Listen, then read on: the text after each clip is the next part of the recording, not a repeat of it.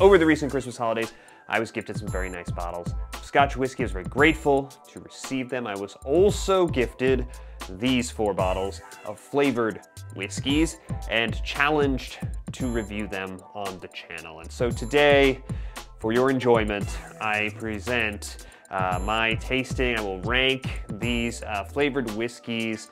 We will see if it can possibly get worse than Fireball. It starts right now. My whiskey journey has taken me to Scotland and back. I've explored whiskey education, tastings, and distilleries from Islay to Speyside. And now my journey continues here, with you, on Whiskey Whereabouts. So our whiskeys are open and breathing, and I cannot describe to you how sweet what is coming off these glasses as I sort of lean over and talk to you with 4 of these open. It's like walking through the sort of ice cream parlor and ice cream shop. But while we let them breathe here, let's consider what it is that we are sampling and why I keep air quoting the term whiskey. We're dealing with flavored whiskeys. It's a subcategory of whiskey. So we're talking about whiskey, not necessarily straight whiskey, just whiskey that has natural flavors added, maybe sugar, maybe not required, not prohibited, but it only has to be 30%. So only one of these flavored whiskeys that we have today is above 40%. Each of these whiskeys that we have is identified by one predominant flavor. So we have the cinnamon. The next in our flight is peanut butter flavored whiskey. Then we have bourbon blended with honey liqueur in the form of this Evan Williams honey. And then we have another cinnamon with a higher ABV. We're gonna start with the most probably familiar of this group, which is Fireball, which is a very popular flavored whiskey. It is 33% ABV flavored whiskey that started out at some point in the process, I believe, as Canadian whiskey, then diluted down to a lower ABV with additives. Those additives include cinnamon flavor, they include sugar, which is very obvious just from the nose from this distance.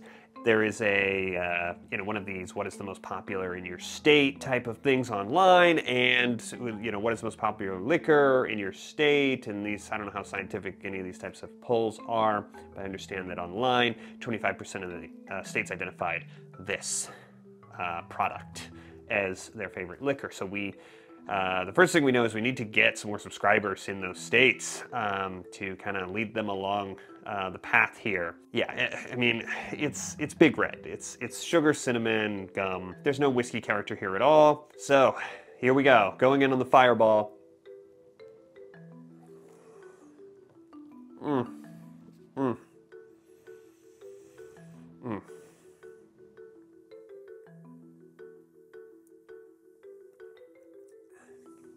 Oh, such a nice finish. Finish is not short. Unfortunately, it stays with you. It is exactly like having one of those, whatever they're called, those round sort of red hard candies of cinnamon in your mouth. Like it's just coated the mouth with that sweet, fake kind of, saccharine cinnamon kind of taste. There is a sort of unpleasant, bitter note that's part of it. The heat, is described on the, this fiery imagery, red hot, ignite the night, it says on the back, is mostly from that cinnamon flavor. Obviously it's 33%. So this is the Sheepdog Peanut Butter Whiskey, and it is presented at 35% ABV, or as it says on the label, 70 woof.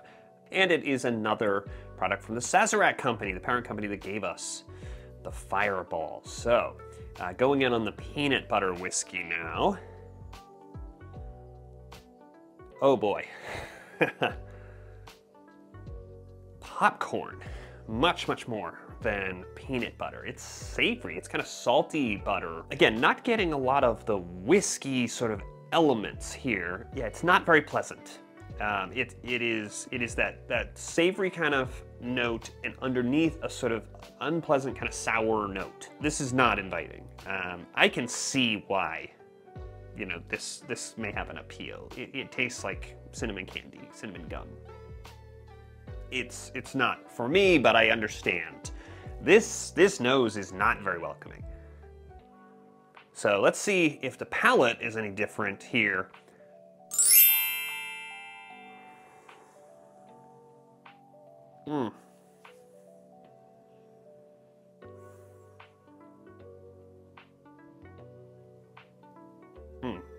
Okay, it's terrible. This I don't understand why anybody would drink this. This is terrible. It's not a pleasant taste. It doesn't really have a rich sort of peanut butter. It's bitter and sour. It's not good. Okay, so having gotten through that, I'm happy to say that we're at the sample that had the most sort of optimism about going in to this because it's Evan Williams Honey, which is Evan Williams bourbon blended with a honey liqueur. And so we have a sort of recognizable bourbon. It is a straight bourbon, so it's been aged 2 years, but we do have the mash bill, and we are coming in at 35%, having been sort of diluted a little bit, having been blended with that liqueur. Usually liqueur is a lower ABV, it's usually like 15%, so that sort of blend has brought us down to this 35%. Okay, so going in on the nose on this Evan Williams,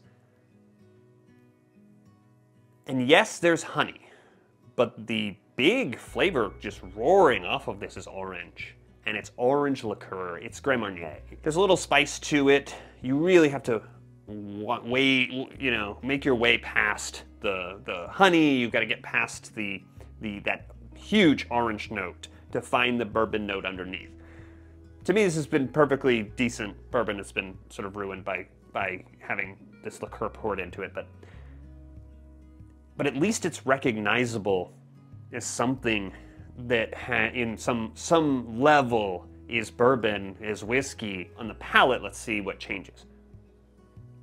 It is so dominated by this sort of liqueur flavoring, and it is honey, but it's not the sweetest honey in the world. I'm getting some of the oak, and I think there's a pepperiness bordering on cinnamon, and I don't know if I'm contaminated because I've got all this awful cinnamon flavor on both sides of this flight coming at me. The finish brings back a bloom of that orange again. It's unmistakable. It's that orange liqueur, and as that fades, it does feel like the remnants of honey. This is obviously not for me. It's better than what we've had so far, but not that much.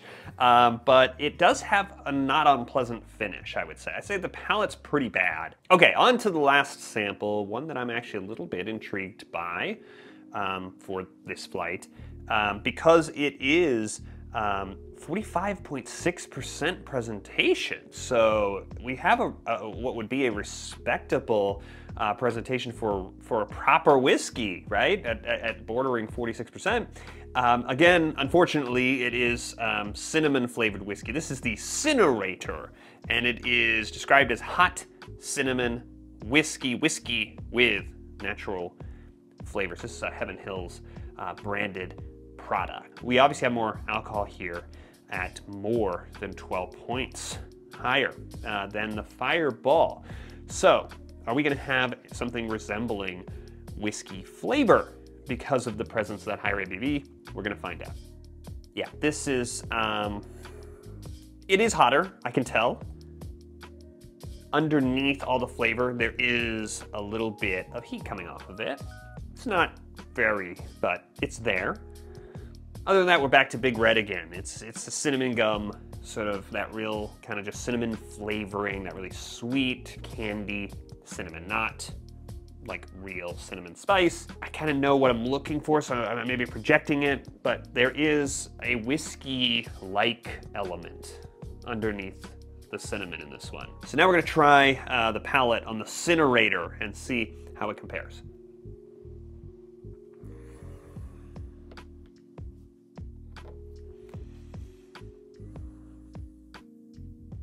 I tried to hold it, on the palate as long as I could because I kept trying so hard to find something.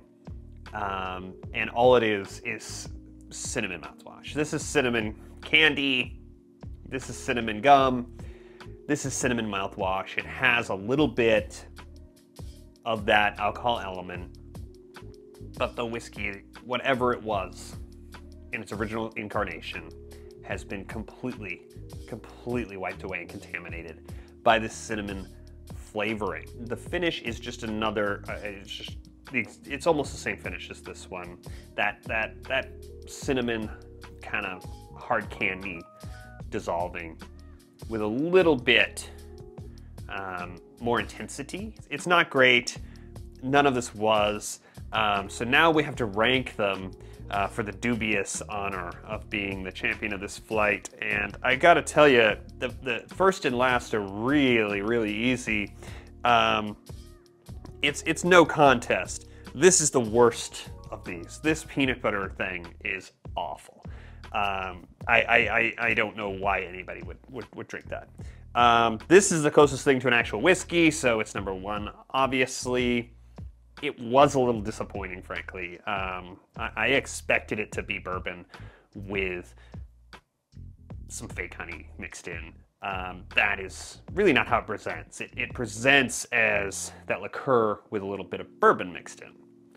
But some reasonable flavor notes. Then the cinnamons are in the middle. This one's better. It has something. This is pretty bad, but I was really surprised. The big twist here at the end of this is that Fireball wasn't the worst, and that's as good a note as any to end on this. I'm gonna have a big glass of water, and then I'm gonna have a really nice glass of real Scotch whiskey. If you enjoyed watching me suffer through this, I'd love it if you subscribed. You won't miss any of the future videos where we'll be talking about real whiskey, I promise, on the channel. You can subscribe, you press this big button that's gonna pop up right over here, and I will see you on the next one.